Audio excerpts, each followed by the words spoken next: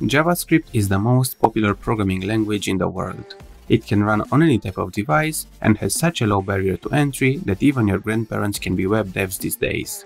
In all seriousness, despite being famously created in just 10 days and having way more, for lack of a better word, interesting parts than good parts, JavaScript is pretty much the undisputed champion of the dev world. Because of its popularity, a wide variety of frameworks, utility libraries, and related programming languages emerged. They are doing a great job improving the dev experience, and, these days, it is easy to forget that browsers are still running just plain old JavaScript under the hood.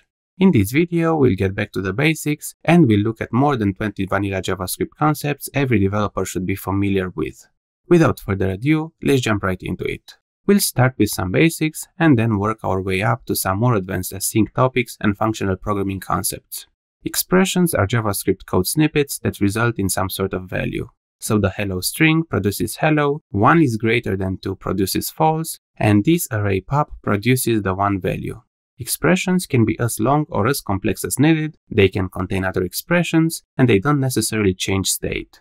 So, in the 1 plus 2 bit, we actually have the sum as an expression, 1 as a separate expression, and 2 as another expression. To reiterate, anything that results in some sort of value is an expression. Statements are the building blocks of any JavaScript program. Basically, each statement tells the computer to do something. So this would tell our computer to assign the value 5 to the x variable, while this tells it to throw an exception. Equality versus strict equality is probably the most common question in interviews for entry-level positions. In order to test for equality, you can use 2 equal signs or 3 equal signs. The difference is pretty straightforward. While the double equal operator only compares values, the triple equal operator compares both value and type. So the number 10 is equal to the string 10, but they are not strictly equal. The triple equal is also known as the identity operator, but keep in mind that in other programming languages, identity implies that the compared values are references to the same object, meaning that both variables are pointing to the same space in the heap or the stack. As a best practice, try writing your code in a manner in which you should only be needing the strict equality operator. Var versus let versus const is probably the second most common question in JavaScript interviews. These are keywords allowing you to declare variables in your code. Let allows you to reassign the variable later, while const doesn't. Do not confuse const values with immutable values, since a property of a const object can still be reassigned. Var also allows you to declare variables, but your declarations will have the wrapping function as their scope. Scope determines the accessibility or visibility of variables. There are 3 types of scopes in a JavaScript program: global, function, and block. However, there is a 4th variation called lexical scope we'll look into as well.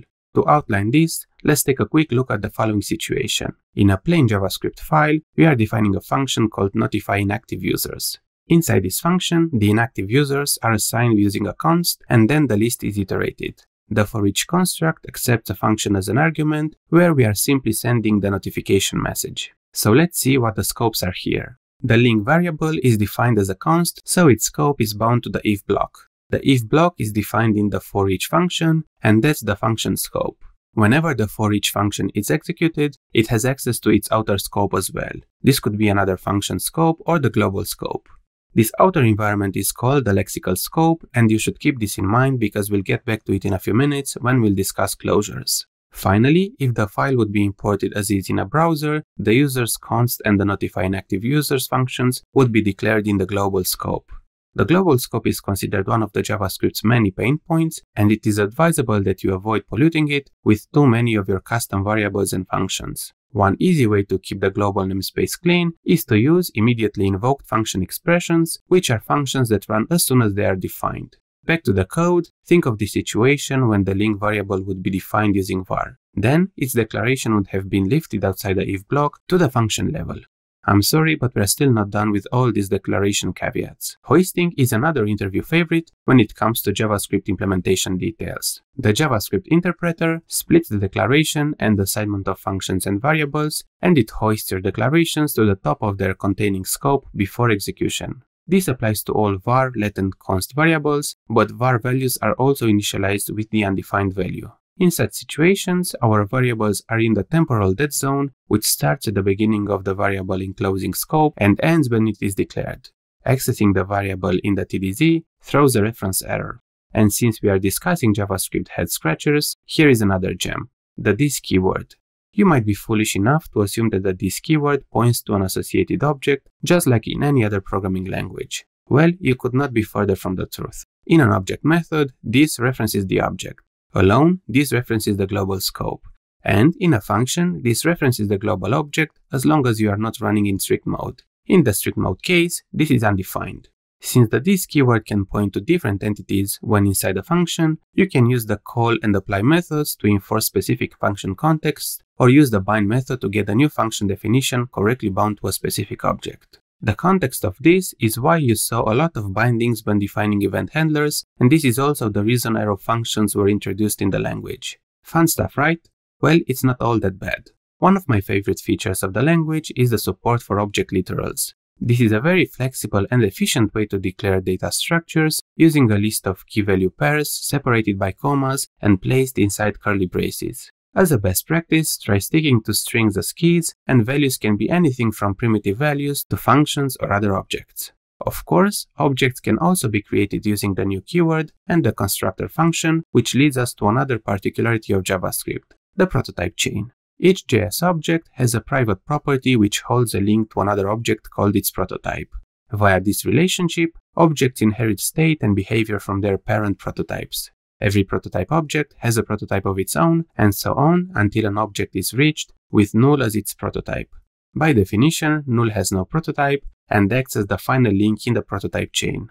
Because it is possible to mutate any member of the prototype chain or even swap out the prototype at runtime, this architecture is considered a JavaScript weakness. However, the prototype inheritance model is more powerful and flexible than the classical one. Therefore, even though better class support was added in the language over the years, this support is still built on top of prototypes. I mentioned classes, which were introduced in ES6 in an attempt to bring JavaScript closer to what the community expected from a modern programming language. So, before ES6, you had only the new operator and plain functions acting as constructors as options for object-oriented programming. Encapsulation was possible by employing various function scoping strategies, and inheritance was very obviously linked to prototypes. Now, you can have access to keywords such as class or extends, you can define proper constructors, getters, setters, and private fields.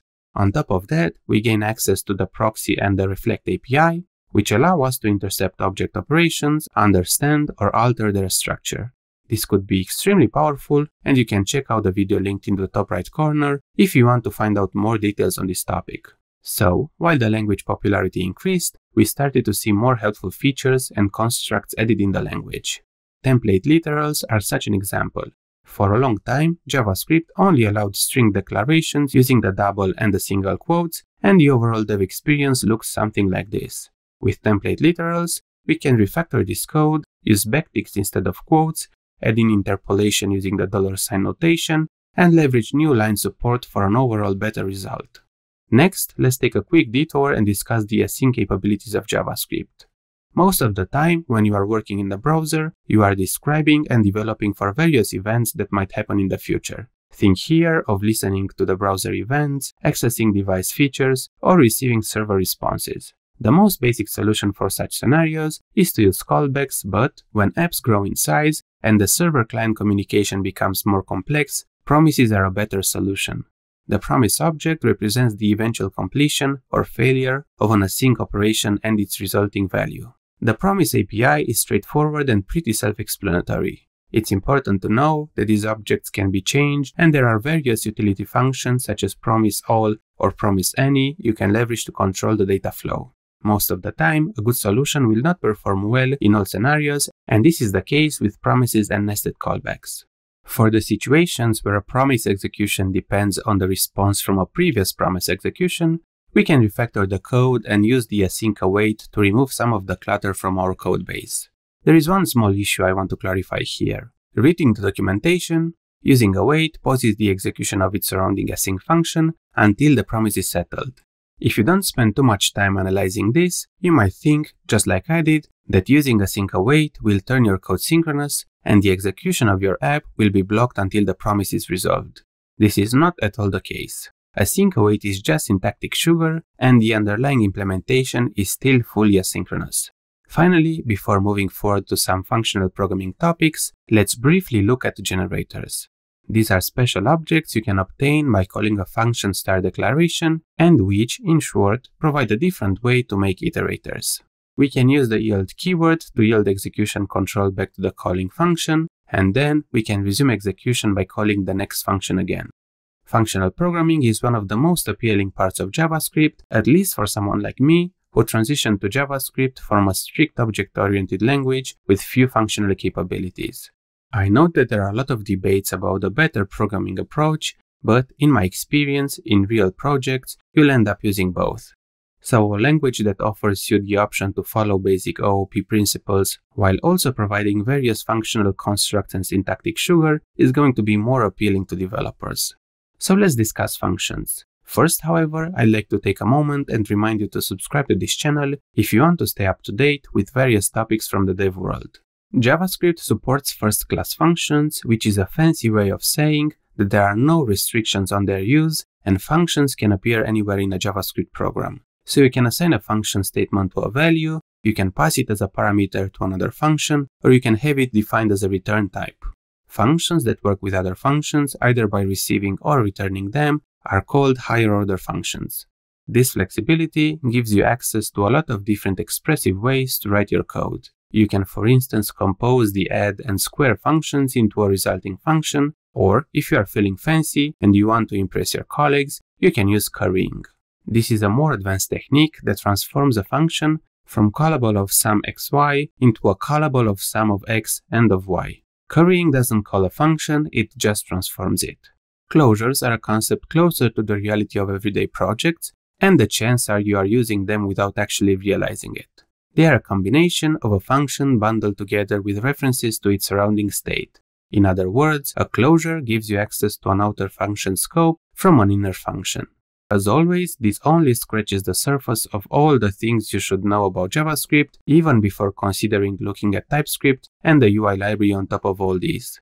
We didn't get the chance to discuss more advanced topics such as the event loop, modules, or the JavaScript's just-in-time compiler, but if these sound interesting, please let me know in the comments and I'll work on a second video covering more JS concepts. If you've made it this far, congrats! You are now one of the select few who can help me fight the YouTube algorithm by liking this video. Until next time, thank you for watching.